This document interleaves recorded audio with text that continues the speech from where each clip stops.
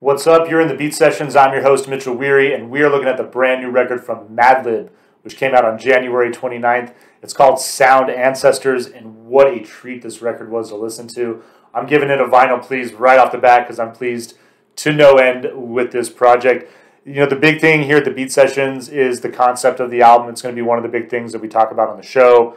You know, as I have different guests, talk about their idea of what the perfect record is and the things that they identify and like on their favorite albums. But for me, a perfect record, a cohesive concept, an idea, and something that just flows from start to finish. You know, you don't even have to skip a track. It's almost like it feels like a single composition almost. Like that, to me, is a good record.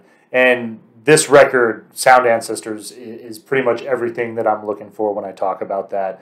Just a marvelous project that Madlib teamed up with Fortet to make happen. And they've worked together in the past, actually, on the Madvillainy remixes that Fortet put out. That's from the record that Madlib and MF Doom famously collaborated on. Rest in peace, MF Doom. But it was cool to see those guys, and they've been friends for like 2 decades now, too. It's cool to see them finally come together and make something happen creatively. It's definitely the way that Madlib works. A lot of talk usually before a project comes to fruition, but I like his style. I like the way he does things organically. And usually when he talks, there's, it might take some time, but it generally happens. This record starts off phenomenally. The opening track is really cool, but I'm going to finish up the review talking about that because it definitely builds on thematically what's going on with the record. But the first 4 songs where you're really getting into the nitty-gritty on the music, the song's called The Call, Theme to Crabtree, Road of the Lonely Ones, and Loose Goose. And all of these songs just one into another. Just the transition and the flow of the music is incredible, considering the number of different artistic influences that are coming in. I mean, you get like psychedelic rock, Motown, funk, blues, soul, hip-hop. It's all over the place, but just so well constructed and conceptualized and put together that you listen in awe. And it really sets the groundwork for this 41-minute venture. It's 16 tracks. It really, again, just everything about it is just put together so nicely. And you talk about those musical influences that Madlib is drawn on. The biggest one that I love is the jazz influence. And artistically, he's been involved in a number of jazz projects over the year. But I love thematically what is going on here with that jazz element. There's a really cool book by this gentleman named Albert Murray called The Hero and the Blues. I'm going to pull up this quote here. And the big focus on that essay, he talks about the unspoken kinship between fictional literature and the characters in those stories, and the relationship between the musicians on stage, blues musicians and jazz musicians. Duke Ellington is one of Duke Ellington is one of the main focal points of this novel. And Murray writes, he argues that both fiction and blues and jazz are virtuoso performances that impart information, wisdom, and moral guidance to their audiences.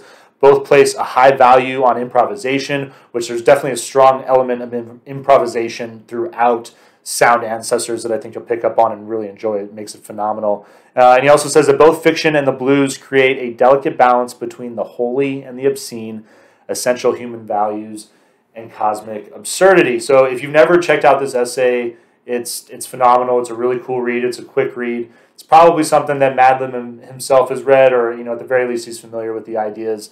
And this record embodies that spirit, that idea. It's a frenzied album. It definitely moves from one song to the other quickly. It's it's fast and chaotic at times, but much like life, much like jazz, there are times when it's slowed down. Based on the syncopated ideas in the music, you have time to reflect and absorb everything, absorb all that beauty, and take it in. And so it's really a cool experience for that reason.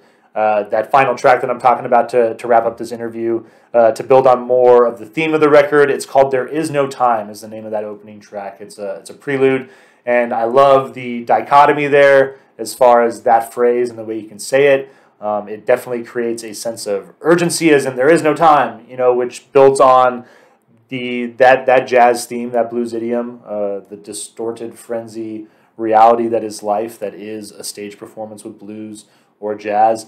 But, it also builds on that philosophical idea of there is no time. It's a construct, whatever.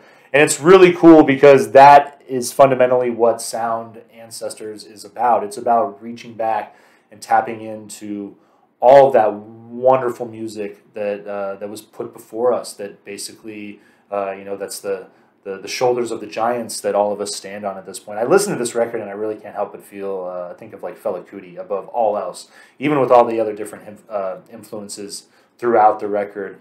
Really paying homage to a guy like that, and just musicians all over the world, all throughout time. The last song is this track called Dumbier, and it samples a song from a group called Six Boys in Trouble. This is a recording that was made in Harlem in the 50s, and it's considered by the Smithsonian to be the first recorded evidence of the hip-hop genre. So it's really cool to see Madlib acknowledge, his place, in that line, that, one day he will be, part of that ancestry, part of the shoulders of those giants that we continue to build off of. And I love everything that's going on. I love the spirit of the record. I think it's beautiful. I love the idea that the music is timeless, and that a good song can be passed down forever. As long as that there are people around to love it and to hold it dear, it will persevere. So this has been the Beat Sessions. I'm going to give this, again, a strong vinyl. Please buy this record. I hope you enjoyed listening to it. And I hope you've enjoyed this review. Please hit the like button. Crush it for me. Crush that like button. Subscribe to the channel. And we're starting the live show on Sunday at 6 p.m. Mountain Standard Time. That'll be happening once a week. Please do tune in, and we'll catch you next time on the Beat Sessions.